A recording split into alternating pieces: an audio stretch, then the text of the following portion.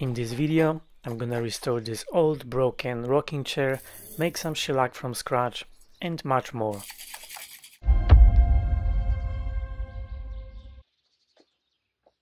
Hello beautiful people and welcome to another video. In this one, I've got this really cool old but very broken rocking chair that I'm going to try and restore.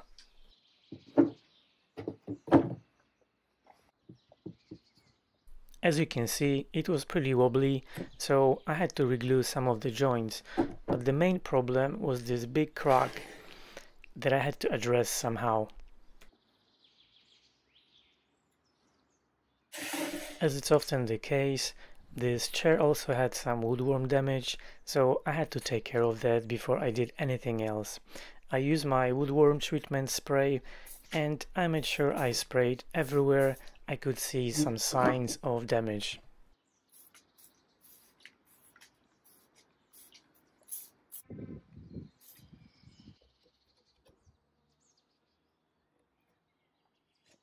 Because this wood was very dry and I didn't want it to crack, before I did anything with it, I gave it a really good soak and I used my steamer to make it more flexible.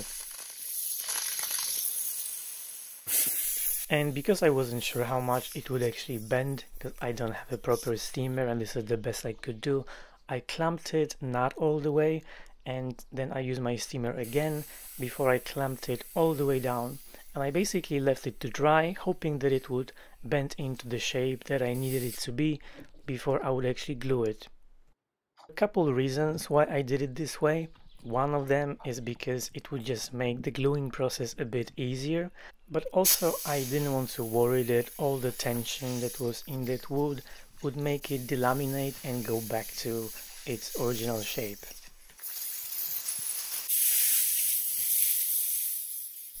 Once I was done with that, I used the same steamer to loosen up the glue in those joints that I needed to reglue, and using my rubber mallet I took those pieces out.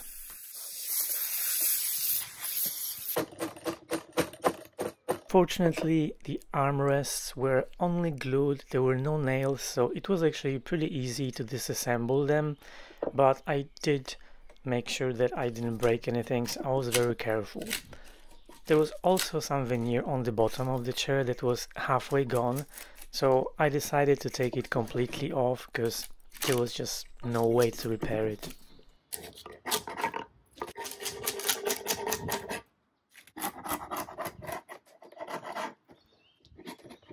And it was actually super easy, so definitely it needed to go. As you can see, there was a piece of plywood that was broken.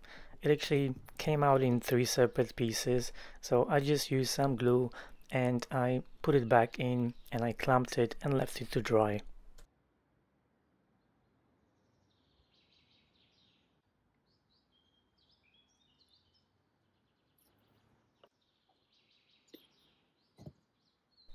I was actually thinking whether I needed to do anything about the bottom veneer because technically it was underneath the chair so no one would see it, but I did want to make it look nice.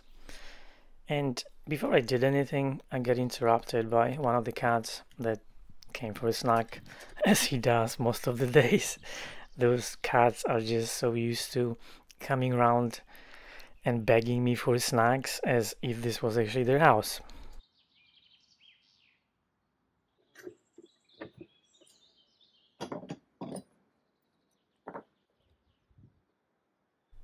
Not sure you actually can tell, but this piece bent halfway down, so I was pretty happy with it, and it looked like there would be just much less tension, so I applied some sawdust and glue and I clamped it down, just left it to dry. And yes, there were just many little bits that I had to fix, and because this was plywood, so the bottom ply delaminated, so I applied some glue and lots of clamps, and that just did the trick.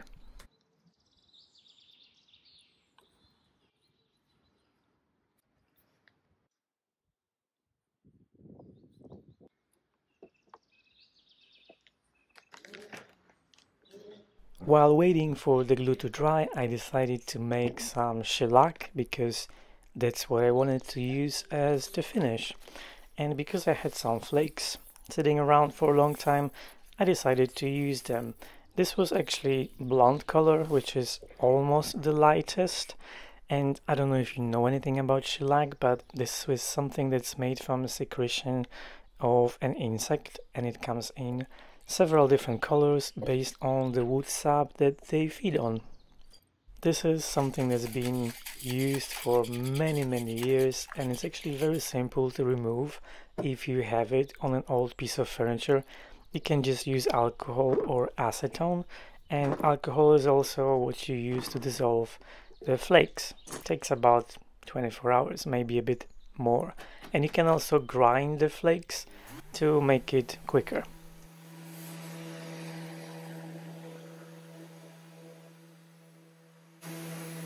So I decided to sand the bottom of the chair a little bit, and because I had some veneer, oak veneer, and that's exactly what the chair was made from, well, not veneer but oak wood, so I decided to put it on the back and just make it look fancy.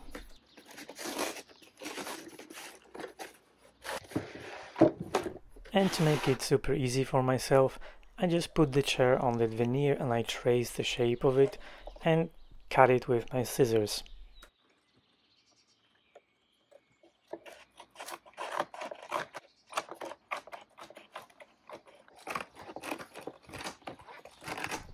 There is more than one way to apply veneer, but my preferred way is to use glue. And basically what you do, you apply glue to both surfaces. But yeah, again, I was interrupted by a cat. This time it was Hugo, which is my favorite. This is my neighbor's cat, and he's just so awesome, the friendliest cat I've ever seen in my life. And he just comes for cuddles, doesn't even care for a snack. Anyhow, going back to the veneer. So basically what you do, you apply glue to both surfaces and you let it dry. It was a nice day, so I just left it outside, and after about 2 hours I came back and I used my iron to apply the veneer to the chair, and that's all you do. It's very simple. I have tried contact cement in the past, but I personally don't really like it, and it's a bit tricky because if you don't put it on right the first time, that's it, you can't unglue it. So using my method is just more forgiving, especially for someone who's never done it before. When I was done applying the glue, I started stripping the varnish off all the pieces, and I used my sandblaster with built-in vacuum, and I have the link in my favorite things on Amazon, and I'll try to put the link in the description as well because lots of you guys have been asking me about it. It's super cool, but it's not perfect. So it doesn't work great on varnish that's in very good condition or very thick, but if it's something a bit worn out, it's just amazing, and it just makes everything super easy, especially on pieces like this that regular sanding would be not very practical and quite annoying, to be honest.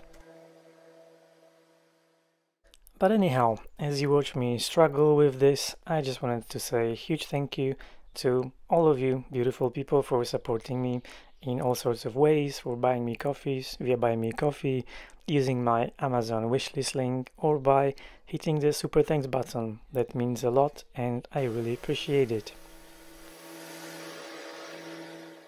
2,000 years later. And for anyone who's interested in supporting the channel, all the links are in the description and I really appreciate it. Thank you. When I was finally done sanding, at least the main bit, there was some woodworm damage and I didn't want to just leave it or use wood filler, so I used wood hardener that I've used in some of the other videos just to make sure that the wood was strong enough, because obviously this is the base of the chair, so as you rock in the rocking chair, I want to make sure that it was actually stable enough. So this is what I was talking about. I basically used regular household iron to warm up the glue. It melts a little bit and just joins both surfaces together. But before I did that, I used my puncturing thingy to just to know where the holes were, because I had to enlarge them and actually use them to attach the base onto the chair later on. So yeah, that's what I did. And if you've never done this before, this is as simple as you can see. And you just need to make sure that you apply the heat evenly to the whole surface to make sure that there's no loose bits. And when I did that, I used my trim bit on a handheld router, and I just traced the base of the chair and cut off the excess veneer. This is just the easiest way to do it.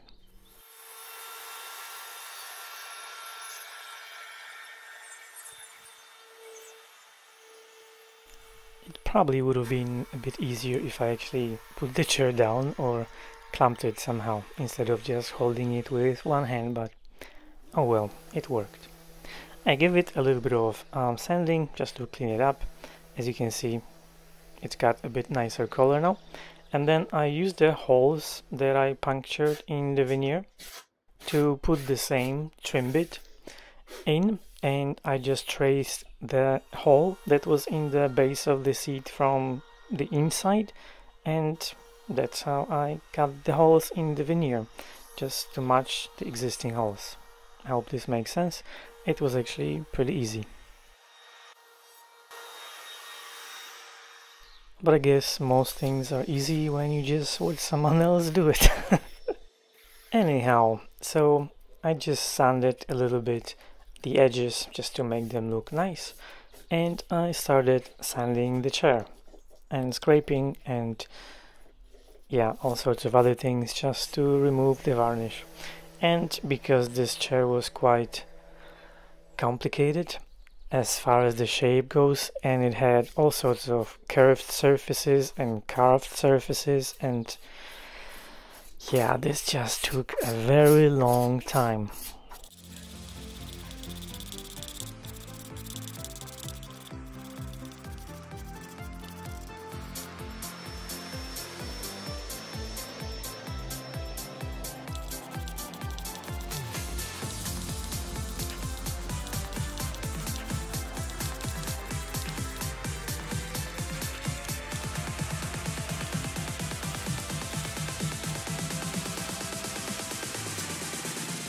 Six and a half hours later.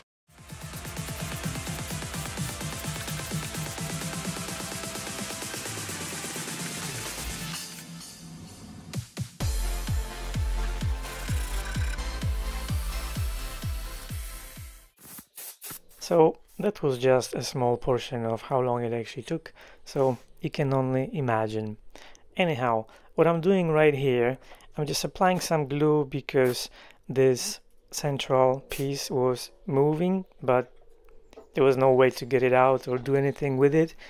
So this is just the best idea I came up with, and when I was done with that, I just felt like doing some more sanding because just didn't have enough. So I sanded all the bits that didn't come off from sandblasting, and also the wood hardener because it just left like a film on top of wood and it had different colors, so I just wanted to make it a bit nicer.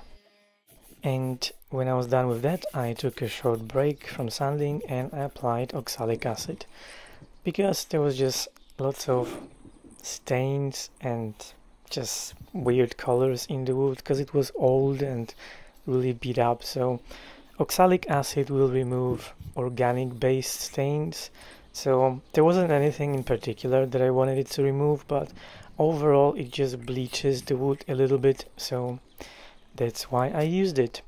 When it dries, you need to rinse it with water because first of all it deactivates it, and also if you sand it, it can be quite dangerous to inhale it, so yeah, I did it off camera.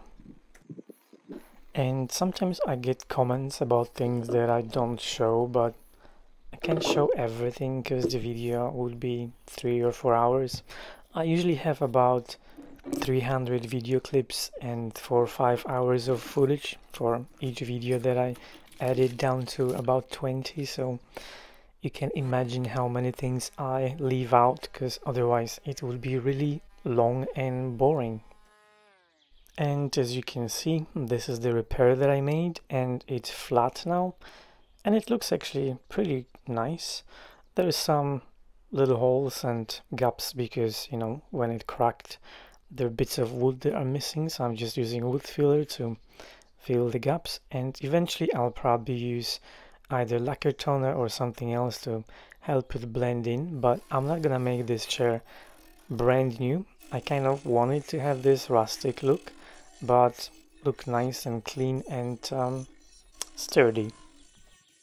Do you know what? I think I've had 3 or 4 of these multi-tool rotary thingies, and they just never seem to be good enough for anything because they're just not very powerful. But for this particular purpose, it actually worked amazingly well. I think this is the best I can do as far as sanding. I'm pretty happy with it, and I can't actually tell if this is spalting that was like in the original veneer, or is it just because of some mold or fungi got into the chair when it was just out and, you know, rotting in the elements. So I kind of like it, and I'm gonna leave it like this. I won't stain it dark.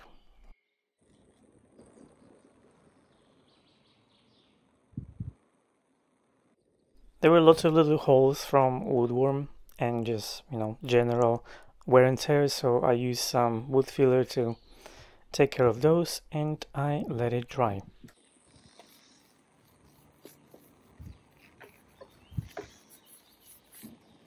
And because I applied oxalic acid to the other bits, I also used it on this part of the chair just to make sure that everything had the same color.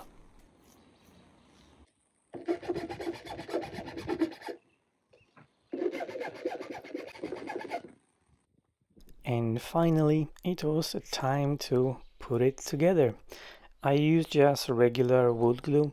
This is interior wood glue. I'm not going to keep this chair outside, so I think this is exactly the same glue that was used originally, so that's just what I did. And because the fit was super tight, I just used my rubber mallet and didn't need to clamp it just because how tight it was. And it's ready to rock again. I did exactly the same thing to the armrests. Just use my little brush and some glue, and it was a bit fiddly and I was very careful not to break anything, but yeah, I managed to put them back in, and again the fit was super tight, so I didn't feel like I needed to clamp them.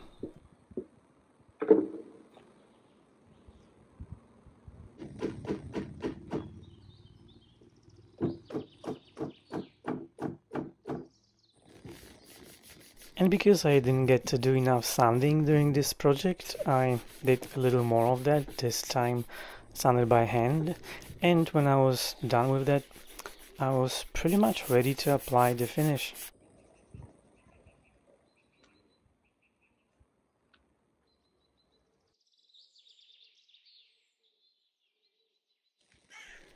You didn't think I was actually done sanding, did you? So I'm pretty much done. I'm just basically going over the whole thing with a sanding sponge just to knock off any wood grains that raised when I was, you know, rinsing it with water or anything like that, just to make it nice and smooth.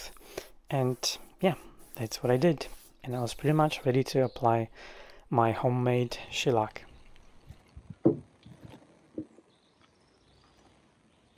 If you've never worked with shellac, it's super easy and super difficult.